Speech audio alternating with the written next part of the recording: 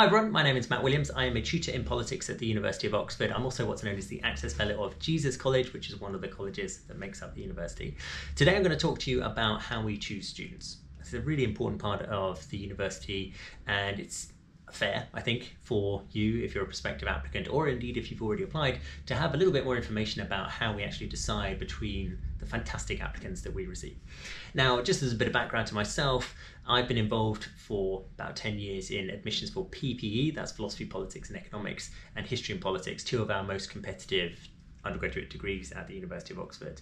But I've also been on the other side. When I was 17, I applied to study at the University of Cambridge and I was rejected there.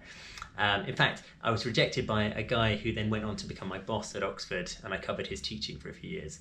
The reason I'm telling you that is not because I sort of somehow stalked him and committed an act of sort of cold-blooded revenge on him for rejecting me as a 17-year-old at Cambridge. No, the reason for telling you this is because I've just got a bit of personal experience as to what it's like to have been rejected, but also then go on to be a tutor and make decisions that have led to other people being rejected. So I've been rejected and I've done rejecting, and it's awful. It's the worst parts of the job, and I think it's fair that prospective applicants understand a little bit about the technicalities of how we actually do it. In other words, what is our decision algorithm? How do we actually fairly prosecute an admissions process? How do we actually fairly make sure that we take the right students? It's incredibly difficult, but I'll go into some of the details as to what we do and also what we don't do in this video. If you want a bit more information about rejection and what that might mean and how to sort of manage the psychology around that, I will link a video up in the corner here that I published last year, which speaks about my own story of being rejected and how I think students should try to manage their feelings of rejection. The headline being that it really doesn't matter and you shouldn't regret applying or feeling like a reject if you've applied to a competitive university.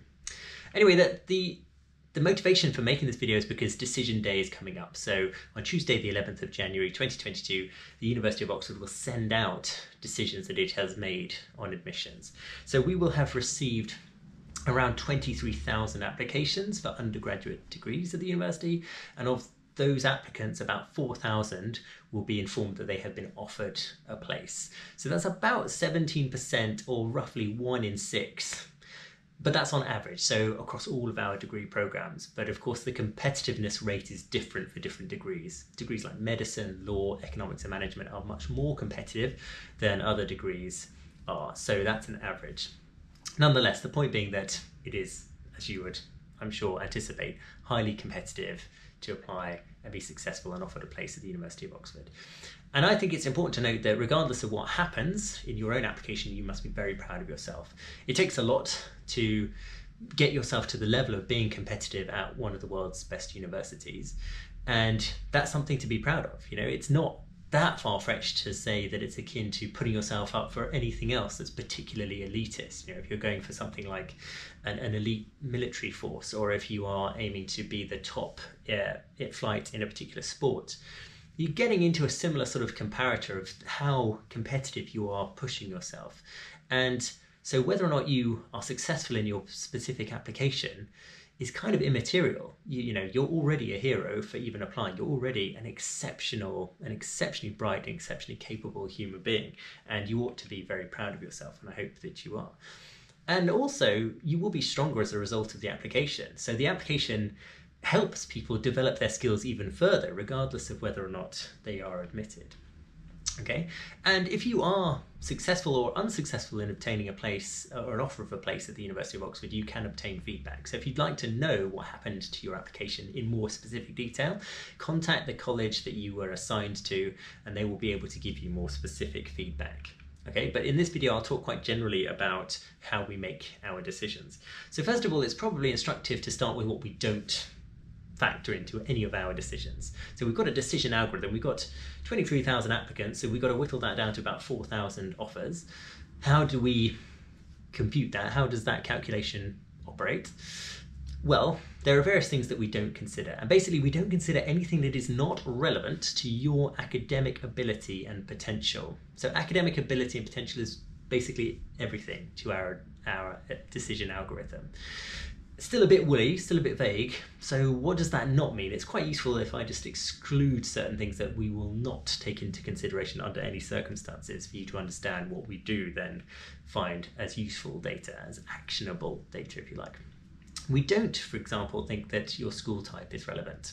So there's a bit of a perception in the UK that Oxford is biased in favour of certain schools, in particular fee-paying independent schools, sometimes confusingly referred to as public schools because of a piece of legislation from the 19th century. Anyway, don't worry about it. Basically, the presumption is that we prefer students who come from these sort of expensive, quite elite schools. The truth is we don't have any bias in favour or disfavour of any particular schools because it's not relevant to your academic ability and potential. There is a caveat to that, however, which is that we do contextualise your school performance. In other words, we look at how well you've done at school relative to that school, relative to your area, and relative to your socioeconomic background. So that tends to favour people that are underrepresented. It tends to favour people that have gone to schools that rarely send students to universities like Oxford, students that have come from relatively poor backgrounds. So that's the only time when school type becomes relevant, because we consider, all things being equal, that someone who has applied to Oxford from a more difficult, less advantaged background is likely to have certain strengths of character and capacity that other more privileged applicants may not have, simply through not having emerged out of the same context. So that's the only time in which school type becomes relevant, is that we contextualise your school, your performance relative to your school. But otherwise we don't have any biases in favour or against any particular school type. So it's, I'm afraid, a myth that we somehow prefer students that went to elitist fee-paying schools. Okay. Another thing, just expanding on that, is that we don't actually consider any of your individual characteristics of relevance at all. Now, hopefully you'd anticipate this, but I think it's worth just being absolutely clear on this point. In other words, it's of no interest to us, and it's of no relevance to our admissions decisions as to your skin colour or your religion or your sexual orientation or your gender or anything like that. It's just not relevant. It doesn't speak to your academic ability and potential, and we don't factor it into our admissions decisions at all. Okay, as I say, hopefully that was obvious, but it's worth spelling out. We also don't consider your wealth of any relevance. So whether or not you come from a wealthy family or a very poor family doesn't factor into our admissions decisions, except, again, as mentioned previously, that we do recognise that some people come from particularly disadvantaged backgrounds, and in order to try and widen participation amongst those people at universities like Oxford, we will acknowledge and contextualise their exam performance, given the fact that they are applying from a relatively underprivileged background. But otherwise, how wealthy you are is irrelevant. If you are from absolute poverty, if you are homeless, that has no bearing on your application, and similarly, if you are extremely rich, that again has no bearing on your application. Okay. We also don't factor in legacy. Now, legacy is something that is sometimes utilised for admissions decisions at US universities. And what it means is that whether or not you have someone within your family that attended the same university. So it could be that, let's say, your mother went to Oxford, and therefore that might implicate your capacity to get into Oxford. It actually doesn't have any bearing whatsoever. So even if you're the first person in your family ever to apply to a university, let alone Oxford, it won't factor in. It's not relevant. We don't gather those data. We just don't know. So again, that is not relevant at the University of Oxford. We also don't consider anything to do with your extracurriculars, being those things that are extra to your curriculum, so extra to your academic interests. So that could be, for example, sport. Let's say you're terrific, you're a world-class sports person.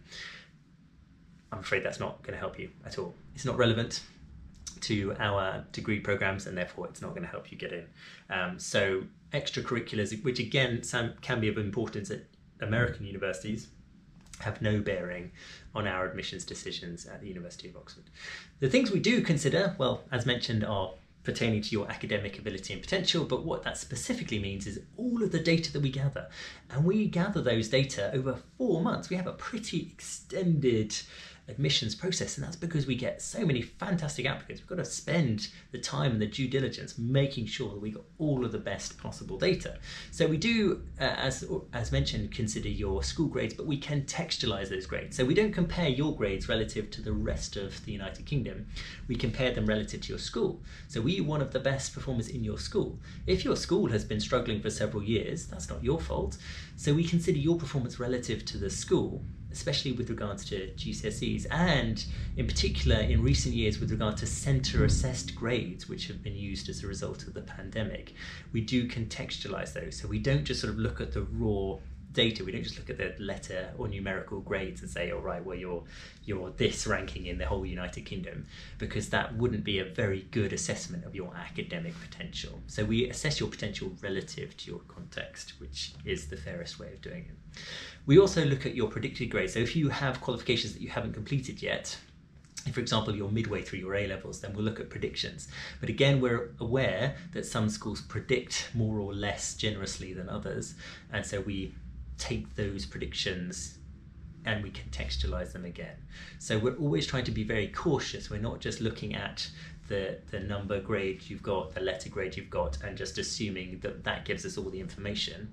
We also try and contextualize those data, and hence why we spend quite a lot of time in the admissions process and we take a lot of care with it. We also look at your personal statements and the references that will be written on your behalf by your teachers in the UCAS application form. We will consider the results you obtained in any admissions tests. Now, often admissions tests, if they are used for your degree program, will be amongst the most level of playing fields available, because that is relatively clear data by which we can compare all of the applicants that we've received for a particular program. Now, again, sometimes admissions tests encounter various problems. It could be that the test centre you took the test in had some sort of difficulties, and technical difficulties that may have affected your performance, and we will consider that as part of the admissions process.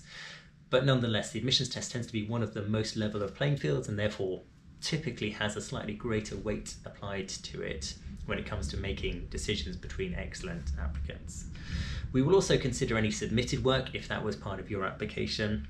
It's not for many of our degrees, but it is for some. And then, of course, we look at interviews. We interview all students that will go on to be offered a place at Oxford. And so the interview is a very important part of our decision algorithm. Okay, so I've given you a sort of very general perspective on how we try and determine who are the better candidates. But how do we actually make final decisions? Because the thing to note is that all of the applicants are brilliant.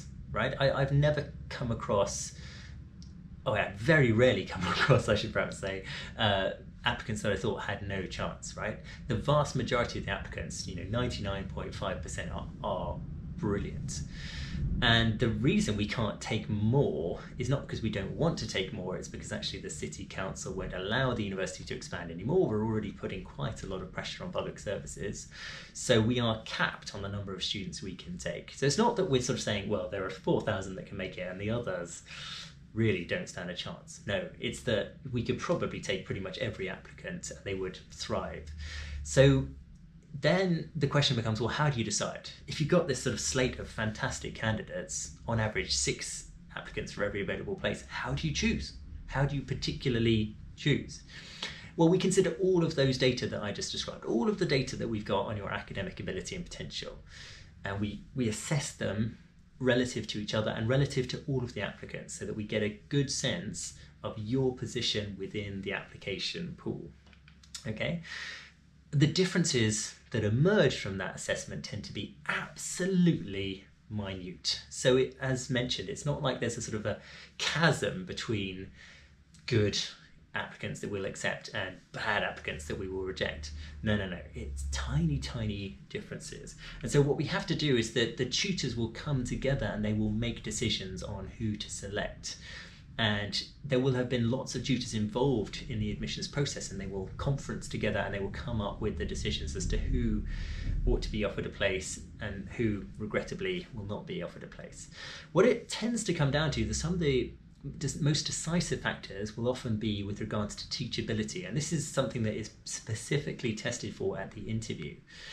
And teachability can be summarized in a few ways. It's basically your sort of suitability for the Oxford tutorial process, which is the way we teach. And we're looking for students that are able to think out loud, so willing to just share their thoughts out loud. It doesn't mean that you have to be a very self-confident, self-possessed person. It just means that you're willing to share your thoughts out loud. So someone that did that well in the interview is likely to have performed more strongly. We're also looking for people that are able to contribute, so are willing to try and resolve academic intellectual problems. They're not going to shy away from a challenge. They're not going to sort of sit on a fence necessarily. They will try and resolve those puzzles. And that, again, will have been tested by the interview. And finally, we look, depending on the subject, but we often look for what can be described as independent-mindedness. So it's relatively easy to find a solution to an academic or intellectual problem that somebody else has offered. But we quite like to note people that are trying to offer their own thoughts, that aren't just necessarily saying what others say, but they're really trying to think for themselves. So when it comes down to sort of the minute differences between applicants, those aspects of what is broadly described as teachability often come into play.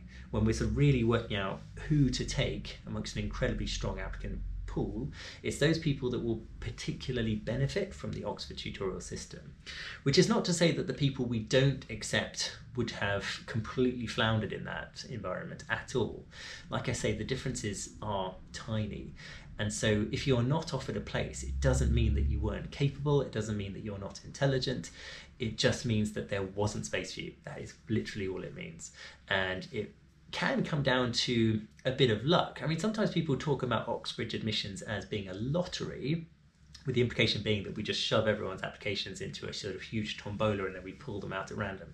It isn't like that. It's not a lottery, but luck is involved because what comes up in admissions tests, in interviews, can suit your strengths or might actually not be towards your strengths. And so it may come down to tiny little differences like that.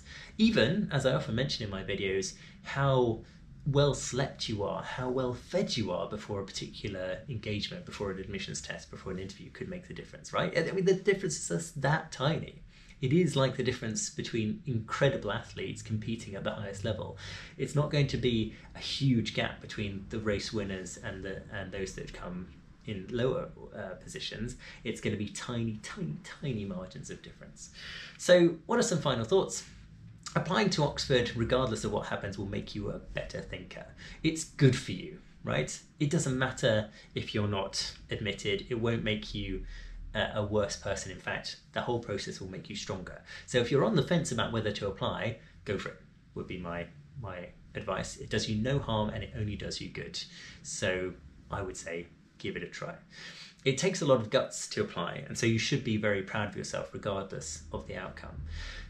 Making the decisions on who to admit and who not to admit is very difficult. I'm not trying to seek your sympathy on that.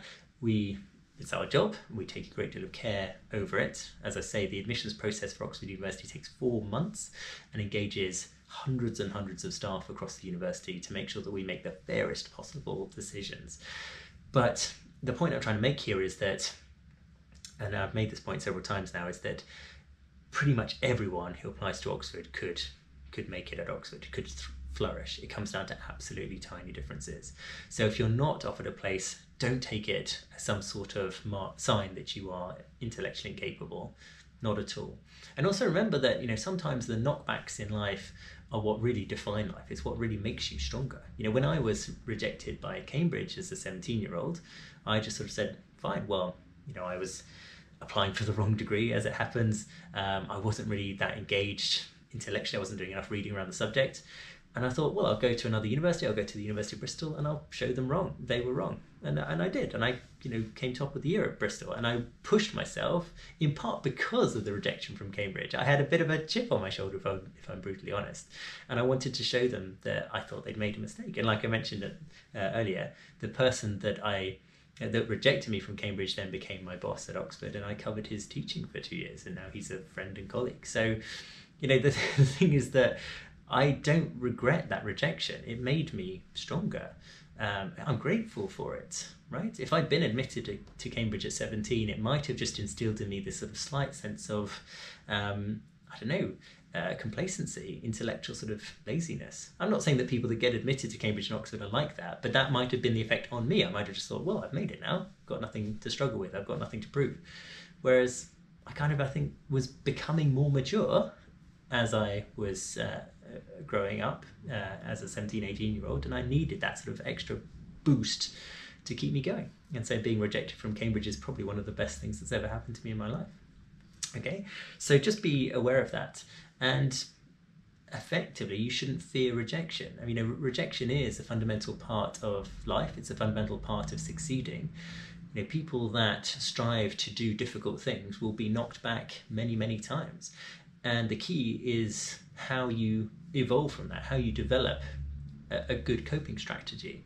You need to be incredibly good at being rejected and moving on, because that's, I'm afraid, a part of life. But it's actually not something to be afraid of. It's just, it makes for the story of life much more interesting. If everything was just a seamless narrative of endless successes, it would make a really dull novel if you were to novelize such a thing. So don't sort of fear rejection. Don't not engage with things. Don't not apply for things because you might be rejected, because if you go down that way of thinking, you might as well just live in a cave and never engage with anyone in your life. And that's clearly not a way to live. Anyway, hopefully this has given you some insight into how we make decisions, especially these incredibly difficult admissions decisions. If you have any further questions, as ever, do please put them in the description, in the comment section below, and I will get to answering them as quickly as possible. Thanks so much for watching. I hope this has been helpful. Keep in touch, stay safe, look after yourself. All the best. Thanks. Bye.